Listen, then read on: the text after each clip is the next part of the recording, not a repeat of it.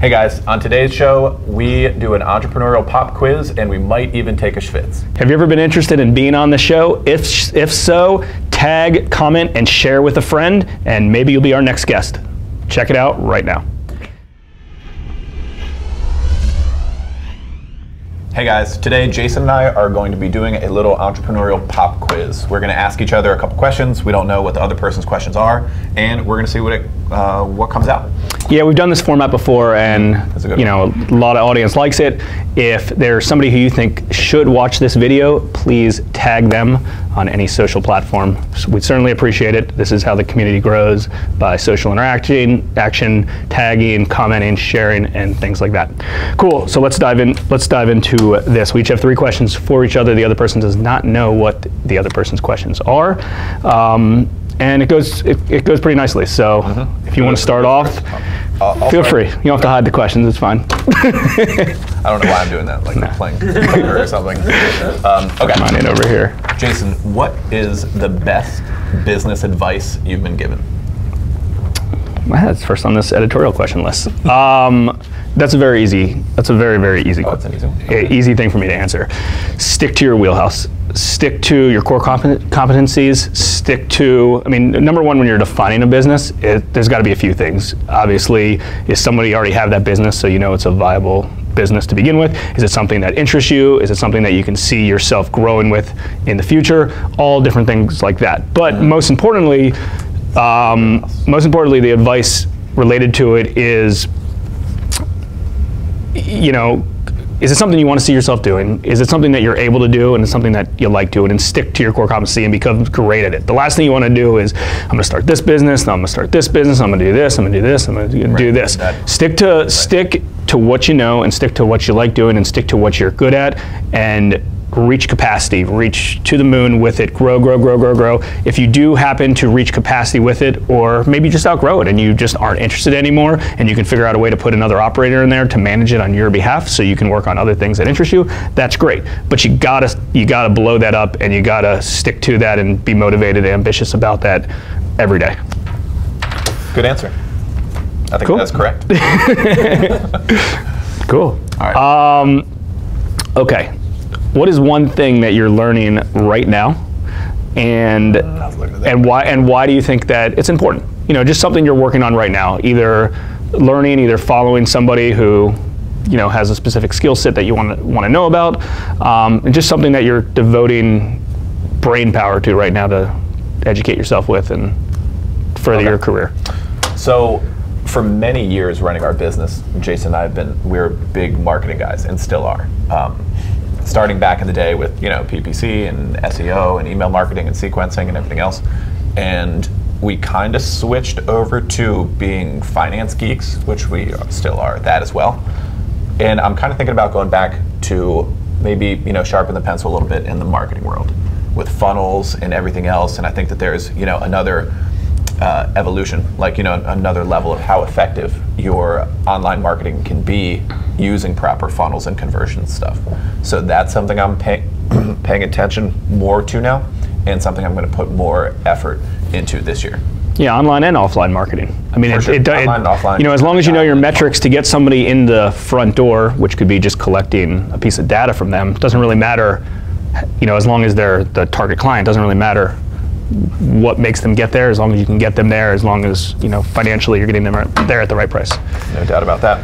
All right, next question. Jason, what is one thing that keeps you focused?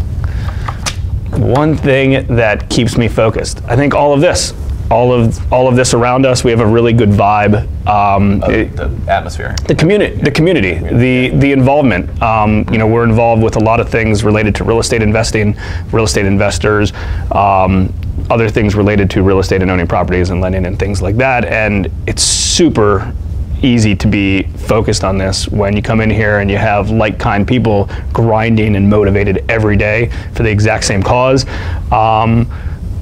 Meetup groups that we do that we're having in the hundreds of people that hundreds of people that come to our meetups now. I mean, how powerful is that? Yeah. Is everyone's kind of in the same cause, and they all want to be better real estate investors. They all want to grow rental portfolios. They all want to make more money.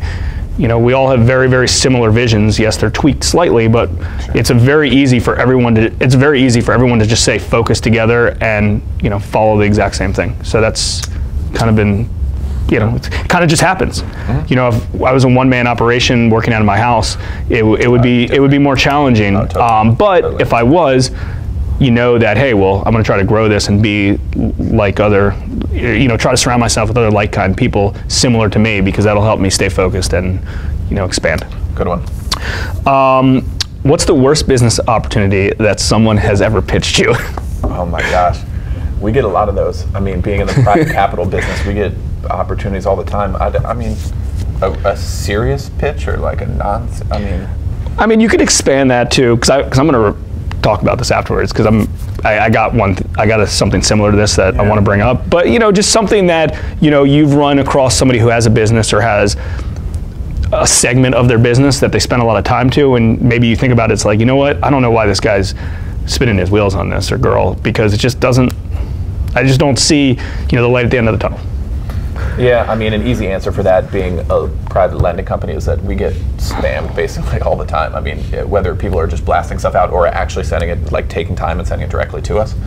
Trying to finance some crazy deal, like thousands of acres in Arkansas for $1 billion. It's like, are you really wasting your time on this fake deal, even typing these letters? But, I mean, yeah. Yeah, I mean, I think there's a lot of that. I think there's a lot of that in the real estate space. I think in the whole private capital world. Yeah.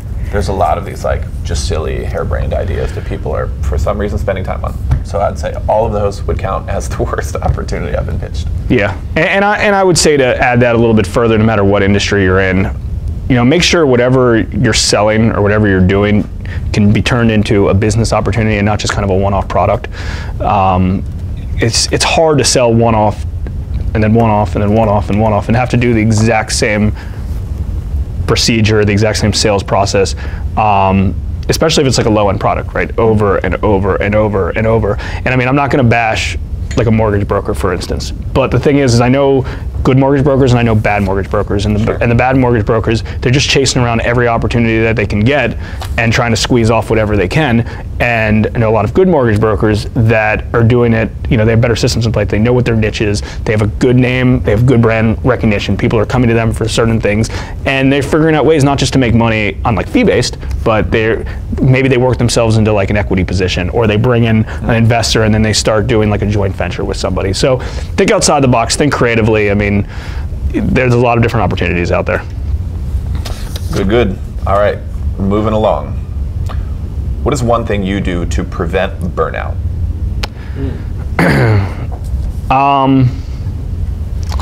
Okay, so that's actually another easy question that you may not think.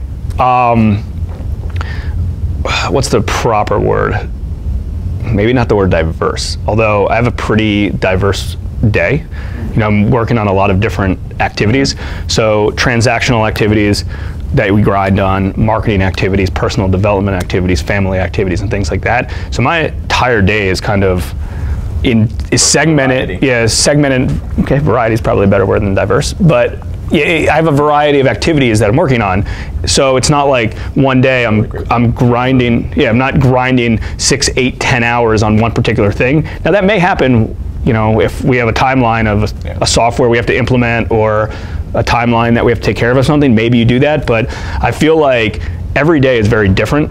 On a broad level, we're doing marketing activities, transactional activities, we're doing this, we're doing that. Like there's a lot of different things that we're doing on a broad level, but each individual day, it's not like, okay, I'm not doing the same kind of tedious activities over and over and over. And also being in the real estate world, you see a lot of opportunities. You meet a lot of people, you meet a lot of business owners, you look at a lot of different properties. Not every deal is the same. So that's kind of like, totally agree with that. So like that kind of, I guess that kind of just helps. Mm-hmm. No, I can totally agree with that one. Cool. What is a best practice? Well, the question is how do you end your day? But what are some best practices that you try to follow when you finish your day, when you end your day? Yeah, I mean, my evening routine is inconsistent like my morning routine is, but I do have certain good things in place. Like one, I used to read and maybe sometimes listen to podcasts about business at night. and I stopped doing that because I was dreaming about it and like totally interrupting myself. So I stopped doing that. Yeah, I might read something golf related. I might just, you know, have a Netflix on or whatever it might be, but I don't like get that injection of business ideas right before sleep because that threw me off. Do you do anything that gets you ready at 6, 7 a.m., 8 a.m. the next morning to, I'm gonna start, get you on like grind mode? Like almost stuff that you do that you're excited to wake up about. Yeah, and I've been inconsistent with that too. Like I've talked about meditation before, doing that. This morning, for example, I went for a schwitz. I went for a steam first thing in the morning, and it was awesome in a shower. And like, if that were an easy thing to do, and the reason why I haven't done that in a month is because of the LASIK eye surgery, and I couldn't do it for 30 days. And so on day 30, I was like, I'm going for a schwitz. Great. So that, I mean, so I dabble around with different stuff, but it just kind of stays, I don't know, there's variety in both my morning and evening routines. Fair. Yeah. So if any of you watching have maybe an interesting question that you'd like to ask us, please ask away and we'll pick it up on the next time we do a topic like this. And again, we're really trying to keep everything very interactive, growing the community and things like that. So maybe there's a way that we'll do, I don't know, we'll bring a bunch of people that want to be on and splice them into the video, and we can ask each other questions that way. There's certain, there's certain software companies and software services that do that. So we'll figure out a way to get this thing a little bit more interactive. But most importantly, you got to tag somebody, that that would be interested in this. You got to share it yourself because that's how it grows. That's how things go viral. Share, tag, comment, like, subscribe, all the really good things in the social and the interwebs world. Hope you guys like this segment, and we'll check you guys again soon. Thanks again.